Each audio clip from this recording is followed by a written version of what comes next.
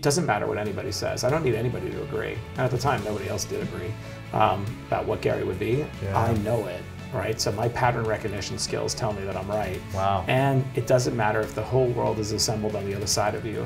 In fact, that's where the opportunities are. I was at the Jets, trying to figure my life out. 2009. The Jets are located in New Jersey, and Gary is a massive fan. The whole world knows this, right? That his ultimate destination is to buy the New York Jets, right? Which I believe he probably will pull off. And my team was convinced that he would buy a suite, which I was not convinced that he's going to buy a suite at all. No matter how big of a fan no matter how it is. big, right? But sometimes you have to support your sales team. So they're like, just go see him at his wine library in Springfield, New Jersey. Yeah, so we met at a bagel shop. I was like, what am I doing? But okay. So I sat down with him, and I always break that conversation into chapters, right? So the first 10 minutes was this guy, Gary, who had the hoodie on. The hoodie and his like quasi-weird Caesar haircut, and all frenetic about how like, I'm going to crush it, and the internet's going to explode. So he had the authenticity and the confidence. He did, right. So that's about, right. He was definitely authentic. Yeah. He was, but is he out of his mind? That was the first, because I don't back out of one's mind. Right. Right. So then, but the second 10 minutes, right? If you listen to Gary, even circa 2009, you start to hear these prognostications about how the world is going to play out. And you could start to discern an inside voice that made sense and resonated with me. So I tend to like to also look past the packaging, right? Because I came in a certain packaging.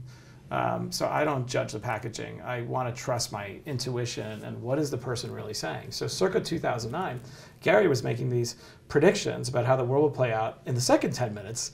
I was like, huh. I think he's probably being underestimated because I think he's right. So for example, one of his early days, he said, social media is going to continue to take off and democratize the creation of content. Content's not going to be in the hands of the New York Times or anybody else. It's going to be in everybody's hands. In people's hands. Corporations, though, these massive battleship carriers are not going to be able to turn in time to figure out how to create that content or manage it because it'll be everywhere.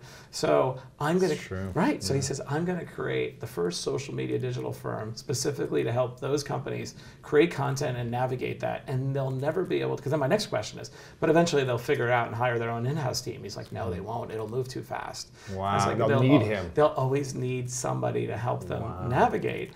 And he says, so me and my brother AJ, we're still in college. We're gonna doing some t-shirt thing at the time. Right. We're gonna create this firm. So, and then and a few other predictions, and that's when the seed of an idea started forming. That if I could partner with Gary, wouldn't it be great to have this machine of social media digital content creation at your disposal while you're pursuing whatever you're pursuing?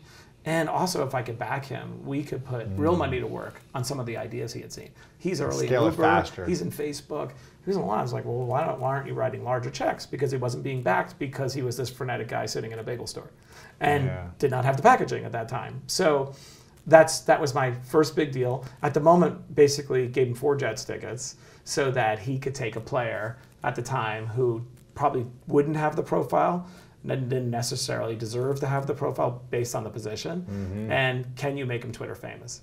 And I remember we had a dinner in Summit, New Jersey with Kerry Rhodes, a safety, and Gary went to work doing what Gary does, elevating his profile and showing me what he could do. Wow. That was my first. And you saw it happen in like weeks, probably. That was, I mean, so I credit Gary a lot. That was probably my first deal in business in this new iteration or current chapter of my life, because it told me a few things.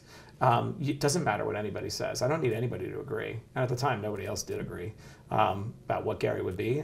I know it, right? So my pattern recognition skills tell me that I'm right. Wow. And it doesn't matter if the whole world is assembled on the other side of you. In fact, that's where the opportunities are, that you have what it takes. Because we all need reps. Right? I always say that. We all need some reps. I don't care how confident you are. Or you need practice. You need practice, and you need validation. And it doesn't mean you don't even need external validation. You need validation that you're not being delusional. So Gary, for many different reasons, but being right about Gary was an important way for me to get reps.